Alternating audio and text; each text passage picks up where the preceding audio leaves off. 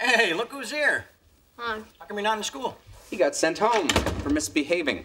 Well, it's about time. Hey, when I was your age, I'd already been arrested twice. Charlie, don't. No convictions. Come on, I have had a really bad day. I had to cancel all my patients and close my office to go pick him up. Wow, what a drag. Hey, I got some new video games. You want to play with me? Sure. Did you forget you're being punished? No, why does Uncle Charlie have to suffer? Go to your room. You know, in some countries, you're innocent until proven guilty. You confessed. Oh, yeah. And that country you're thinking of is this one, genius. What did he do? Something awful. How awful? Because these are all multiplayer games. Apparently, there is a little girl in Jake's class named Barbara Schmidt, who is a little more physically developed than the other girls. And Jake decided to make a picture of her and pass it around.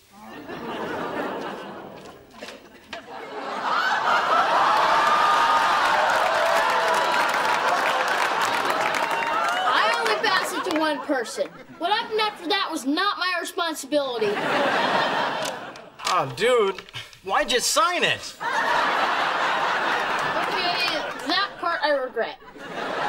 Go back to your room. Barbara Schmidt. Putting this one on the refrigerator. Charlie, this is serious. It really speaks to me. The girl went home in tears. Her mother is on the warpath, and Jake could get expelled. For a silly drawing? It's considered sexual harassment. The school has a zero-tolerance policy. Oh, for the good old days when you could wander into the girls' locker room pretending you were blind. You actually did that? That's horrible. No, the horrible part was stealing the dog from the blind kid. Well, unfortunately, times have changed, and we no longer live in a Porky's movie. What's a Porky's movie? Close the door! I'll be in to talk with you in a minute. Come on, go easy on him. He doesn't understand what he did wrong. He's right, I don't have a clue. I thought I told you to close the door! It is closed. Go in your room. Fine. You know what? Maybe I should talk to him. Oh, now you want to help? What's that supposed to mean?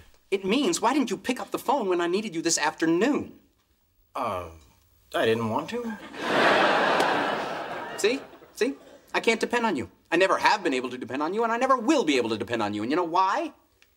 Because I'm undependable? Yes, undependable and selfish. And frankly, I'm the idiot because I deluded myself into believing that when I desperately needed my brother to go pick up my kid at school, he might actually bother to pick up the freaking phone. Okay. In my defense, I really didn't want to. Okay, you're right. I'm sorry. I should have picked up the phone. Forget it. What's done is done. No sense grinding on it. Thank you. I just have to accept the fact that I can't count on anyone. Least of all, an emotionally immature narcissist who thinks that the sun rises out of his navel and sets in his scrotum and only cares about what lies between the two. Okay, I'm no expert, but that sounds a lot like grinding. I am done talking to you. Oh, come on, Alan. I said I was sorry. Give me another chance. For what? To let me down again? Tell me what I can do. Name something. Anything. Okay. I have to go to Jake's school tomorrow to see if I can keep him from being expelled. You want me to go with you? I am there. You can count on me. No. My receptionist is out sick all week, and I need somebody to handle the phones while I'm gone. In your office? Yes. Way out in the valley? Yes. All day? Yes. Gee, tomorrow's not really good for me.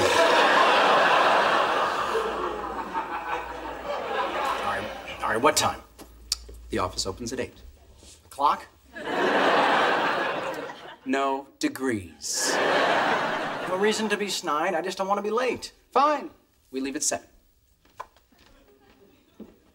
A clock?